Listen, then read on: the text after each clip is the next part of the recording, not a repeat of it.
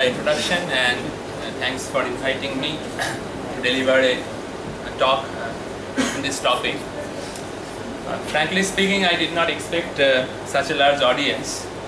First of all, the first word in the title is spiritual, so that will put many people off. That's normal. So thank you for such an abnormal presence. Okay. So the topic is actually very big, and it will not be a justice to devote only an hour or so to the subject. So I will try to give you a flavor, focusing on the key aspects of this subject. And if you are interested, then we can continue later, and I can give a series of talks if the audience and the college authority feels it to be appropriate. Okay. So not all questions can be answered in one day, but you must feel free to ask any questions at any time. I'll try to answer as much as I can in the limited time and scope. So before I start talking about success, so everybody has his or her own definition of success in life, right? Of achievement. So my question to you is, what is the goal of your life? So that when you reach that goal, you can say, "Wait, I am successful," or say, "I am happy."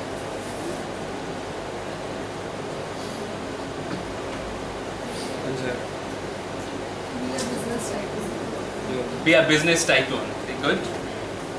Any other goal? To understand the purpose of humanity.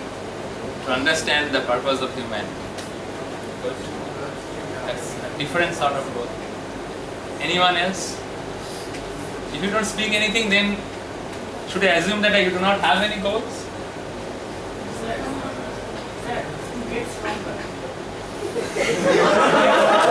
To get stronger. Then you should go to a gym, not to a college. I think.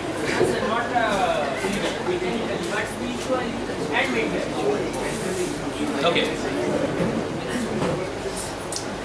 Fine. Next.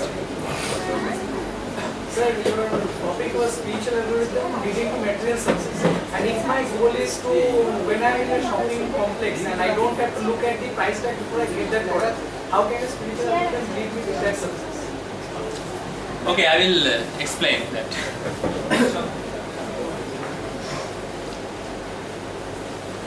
Any other goals in life? Be a good technician as well as a good leader. Be a good technician as well as a good leader. Good. Okay, so let's continue. So the thing is that everybody of you has different goals. So the next question is, why is this particular thing your goal? For example, that gentleman there talked that to become strong mentally and intellectually and spiritually is my goal. So why? So the next question is why. So everything should have a purpose, right? We are rational animals. So all our behaviors should be justified, at least to some extent. Not everything can be justified, but at least to some extent. So why is, for example, business tycoon? Why good technician? Why buy that item in the shopping complex?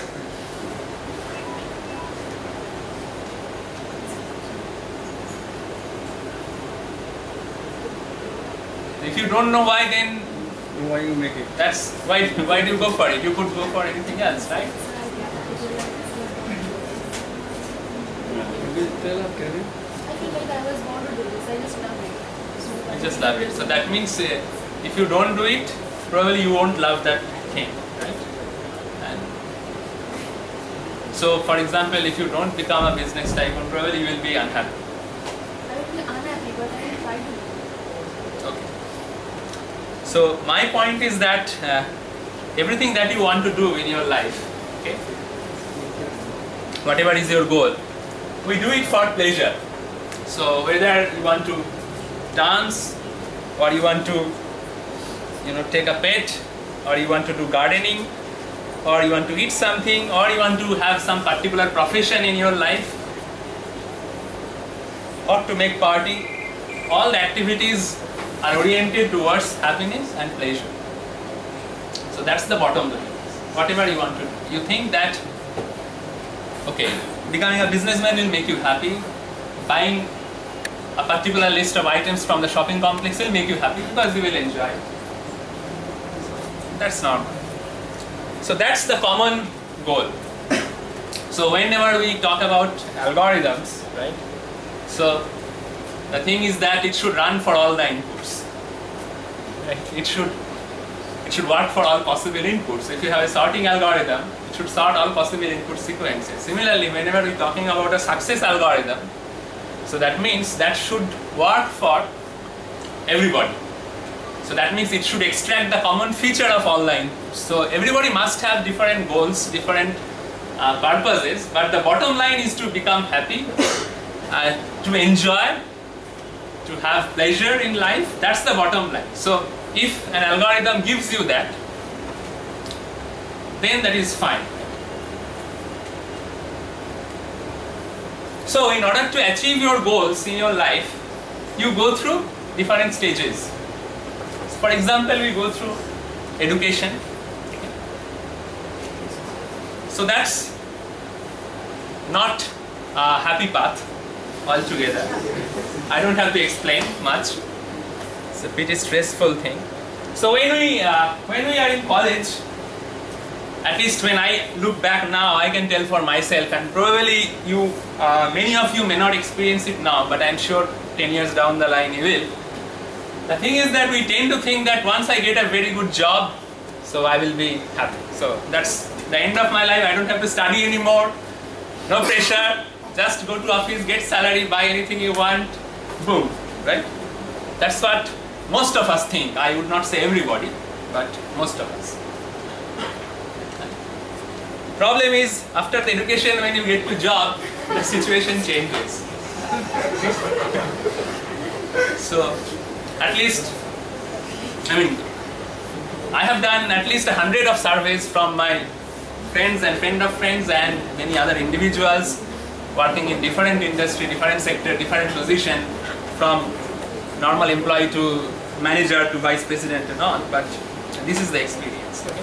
So it does not give you happiness. But then you think, when you are doing a job, that okay, so I am doing it for future, so let me store a lot of money when I am doing the job. So this is the hard work time. Then ultimately when I retire for my job, then I can enjoy life really. I can do whatever I want because there will be no boss on top of my head to tell me what to do, and I will become real happy. So before retirement comes family. Again, probably many of you would not agree now, but let's wait. I will hear from you after a few years. Okay? I hope the picture is self-explanatory. So what I was saying, that during job, when you plan for retirement, then you have to think about whether you have pension or not, whether you have to pay any old loans or not, investment, insurance, and then you have to take care of inflation. So no matter how much you save, you may not be able to catch up with that. And even if you have billions and trillions of money, you cannot avoid health hazards. That's normal when you age. Right? Sometimes you have deadly diseases which cannot be cured, even with infinite amount of money. So disease is the natural thing, be it in old age or in your time. And finally, death is the biggest source of unhappiness because it stops all your plans, all your activities, and it can come at any point of time in life. So all of us know this. I mean, it's nothing new. Sometimes we think about it and sometimes we don't think. Most of the time we try to forget these things. So basically what we try to do, we try to avoid. We do not try to address the problems. We try to take an escape route. We try to forget these problems temporarily, look for some reliefs. we take a vacation, for example a break, that we want to forget everything, education, job, family problems all together. Okay? But the problem is the happiness we experience is just temporary cessation of misery. So, I mean, it's a frame of reference, you may not agree, but at least one view to look at it is that you have continuous problems, continuous unhappiness and continuous misery, and intermittently you have a temporary stops. So that's the permanent. Okay. When we analyze what are the sources of this misery or unhappiness, we are planning so many things, but what's coming in the way? So there are three main sources we can identify. Source one, natural calamities, which is not in your control, right? You can build a big house, but then with earthquake it may go away. Or, for example, in tsunami, you see so many problems. Next is other living entities. So even if you are peaceful and you try to be happy, so the other people will not let you remain peaceful. So that's another problem. And the third source is your own body and mind. So you have your diseases, both physical and mental, depression, anxiety, everything else. So these are the three main sources, right? So when you look for solution can be of two types. First of all, face these problems and win over them. That could be one approach. And the second one can be not to look at the problems individually, but to find out the root of all these problems, if there is any common root or not, or if there are multiple roots. Try to identify them and just eradicate the roots of those problems altogether. Right? Or you can try these two simultaneously. There is also no harm, because the second one is going to take a lot of time. You never know. The first one is probably going to take less time. That's it. So the material approach to address these problems typically can be summarized as follows. So we think that if we have a lot of money somehow, whether through business or through job, then we can solve these problems. So for example, so other living entities, if they attack, so with money you can buy a lot of security guards, right? They will protect you from other attacks. Okay? So you can build an earthquake resistant house or something. So that could be one approach. If you have a lot of money, you can buy anything you want. Another thing is to become very famous, say a famous player or a famous celebrity, be a movie star, something like that. So that means everybody is following you and you are enjoying that. And the third way of addressing these issues is to have a lot of power in you. Okay? So power in terms of influencing others. So whatever you say, others follow. Whatever you ask others to do, they do it in your command. So that's the power. So apparently, if you have one of these things or all of these things or some of these things, that would be one way to address these problems. But have you ever questioned that, or have you ever asked these persons who have achieved this? So for example, people who have had most of the money of the world, or the people who have most of the fame or most of the power, are they happy, or do they think they have achieved everything in life, or they have achieved success in life? I see your question. Sir, if these are the ways to success, means attaining money or power or fame and everything, why did Michael Jackson and Whitney Houston type of cases came in the movie? That's exactly my question. So thank you for thank you for pointing out what I was going to say. So actually, these examples of Michael Jackson and other people, bring us to a juncture of question and of introspect that, okay, so is it real success that we are aiming for? Because the people who have achieved this, they are not happy. Okay. So for example, one of my very close friend, my classmate, so he used to work in Seattle, Microsoft head office, and he was working in the Bing search engine. So Bill Gates used to come and have a meeting with his group every week, and so he observed Bill Gates closely and told me that he's a very miserable guy. I mean, he's very much under depression and anxiety all the time, and he scolds everybody out of any reason, and nobody likes him. So, and he's unhappy of the fact that nobody likes him, but he behaves in such a way that nobody likes him. So nothing can help. So anyway, so that's the bottom line. So what are the real facts? So there was a World Happiness Survey conducted by London School of Economics, thought to be one of the premier institute of economics, in 2009. And according to their survey, they found out, so they did it over 150 nations across the world for a few years. So United States, the country which we think to be the happiest country on average, ranked 46. United Kingdom ranked 32. India ranked 5. Bangladesh ranked 1.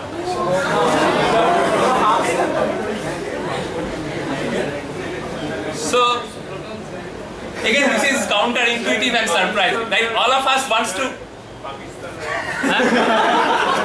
They are better than United States and UK, very close to India.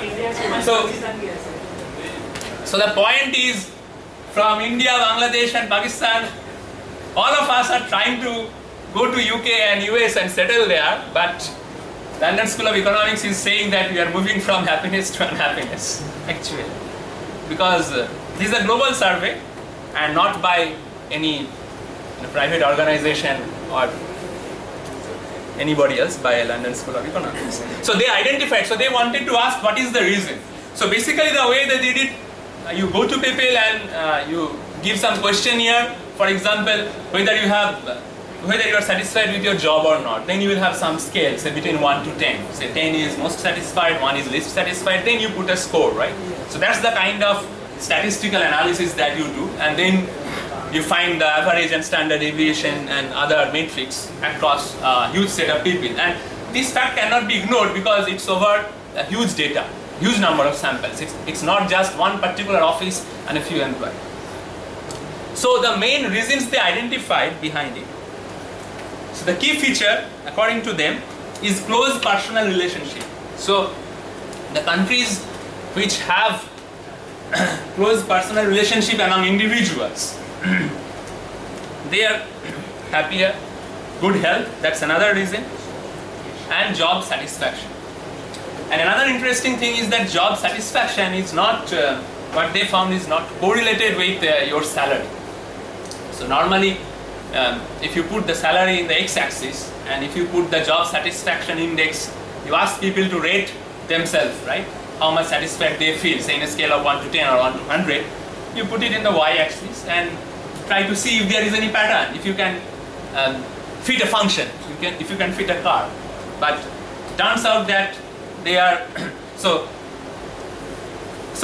initially you can find some correlation, but then after some point they become uncorrelated. So that's the observation. And this is counterintuitive to other measures of growth and development of countries, because normally in terms of standard economic models, India, Bangladesh, Pakistan, and these are third world countries, underdeveloped or developing countries, and the measure is usually in terms of GDP and say the national income, the poverty level, all these big metrics. But these metrics do not capture the notion of happiness, success and satisfaction. That's what they found. Okay. So that brings me to the point where I can talk about spiritual approach. Because these issues, precisely these issues, the good health, both physical health and mental health, job satisfaction, which is not correlated with your salary, and a close personal relationship, how to build it, how to sustain it. And these things are not taught in normal material curriculum, neither in physics or chemistry or in biology, okay, or in engineering. So to these things we have to look into social sciences or social studies, philosophy and spirituality.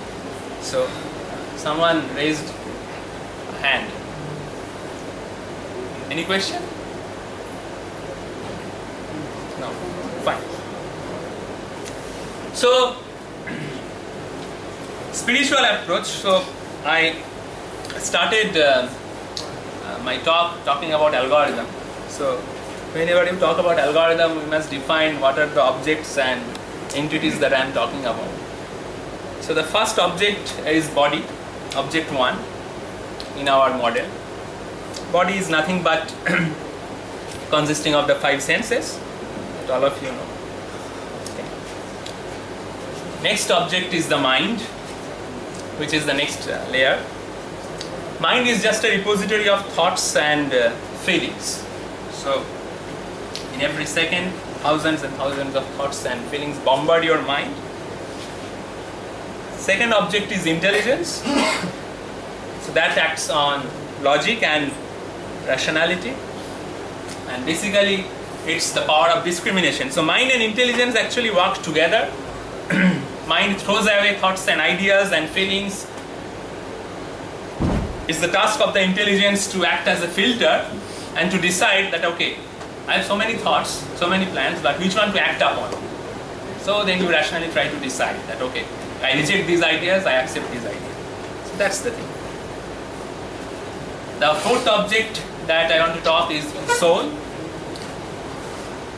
Consciousness in any living being is the symptom of soul, is the cause of life in a living being, and it gives you self-identity or being aware of one's own existence.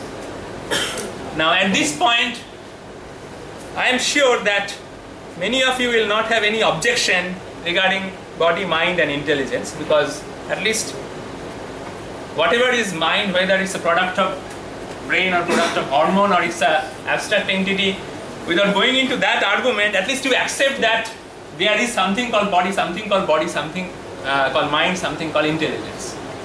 At least they exist, you agree. But about the fourth topic, there might be some controversy. So I will try to, again, it's not a matter of proof or disproof. It's a model. And in any model, we try to justify the model, try to find evidences. Okay? So let's have a glimpse of what few eminent personalities talk about soul. So for example, if you go back to BC, Socrates and Pythagoras, Plato. Plato, Socrates, they were the premier promoter of Aristotelian logic, which is the foundation of modern logic. So they accounted about reincarnation and soul. And even Pythagoras in his diary claimed to remember his past life. Then we have Giordano Bruno, Voltaire, Benjamin Franklin, the so-called discoverer of electricity, Napoleon, the German poet Goethe, Emerson, Thoreau, Walt Whitman, Charles Dickens, Leo Tolstoy, and many others. These are just some examples that I collected. Okay? Fine. So these are just examples, but these are not evidences. Anybody can claim and write anything. So now let me focus on some example of modern scientific research. Okay? So the first example I will give you about an experiment by Dr. Wilder Penfield, FRS Fellow of Royal Society, writes in his book The Mystery of the Mind about an experiment. So the experiment was that he identified the parts of the brain that are involved in, say for example, raising your arm. So he put electrodes and probes and tried to measure signals and other things, activation and deactivation of particular neurons and all. So initially what he did, he asked one patient to raise his arm and measured the activation and deactivation regions in the brain.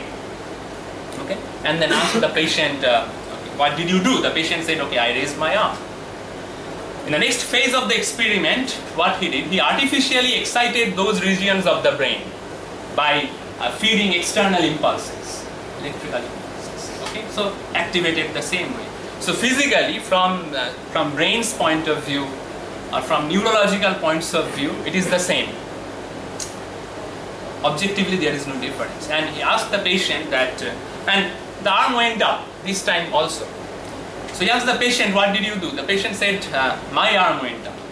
So you see the difference between the response. The first time the patient says, I raised my arm, and the second time the patient says, my arm went up. So that means there is a distinct feeling of something that I am doing, the self-identity or being conscious of one's own existence, than I am raising my arm. So this has nothing to do with voluntary and involuntary nervous system that all of you know, because raising your hand is always a voluntary event.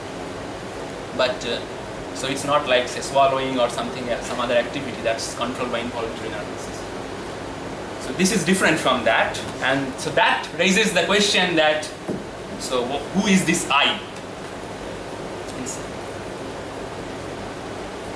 So there are many articles by Dr. Wilfred Bigelow, who is the former head of the cardiovascular surgery unit at Toronto General Hospital. So he observed many people having near-death experiences, and he was one of the inventor of the pacemakers and also famous heart surgery called hypothermia.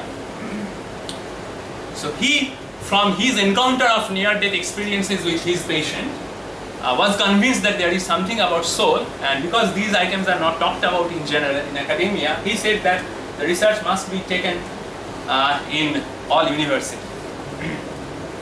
Okay.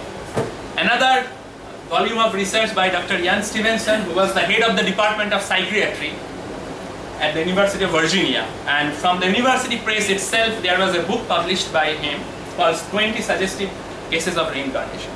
So what he did through 30 or 40 years, he traveled around the world and collected roughly 3,000 cases of reincarnation claims, and his goal was to negate them, to find out flaws in those claims and try to end the debate of reincarnation. But I mean, what was his goal? He could not attain that.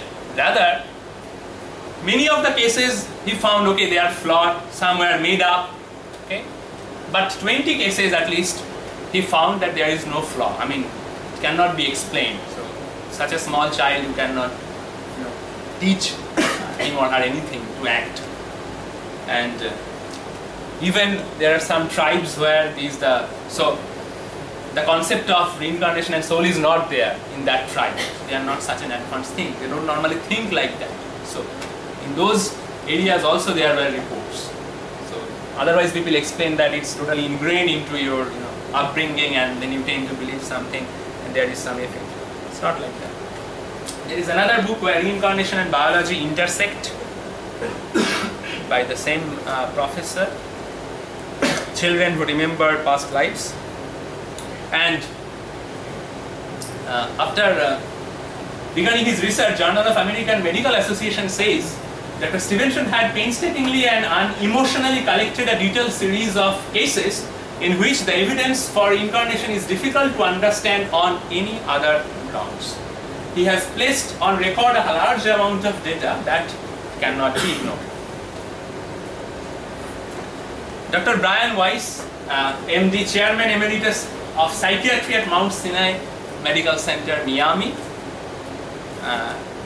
Again, so when he tried to counsel his patients and found out that many of them actually remembered their past lives. So from that experience, this book was written. Okay. So I am citing only books written by doctors and neurologists. There are many books by popular authors, which I am not quoting here in this forum. Okay. So there is another book by psychologist Carol Bauman, How Past Life Memories Affect Your Child. So there are many peculiar behavior of many child. For example, many babies are afraid of water, for example. But normally you expect or water or fire or any other things.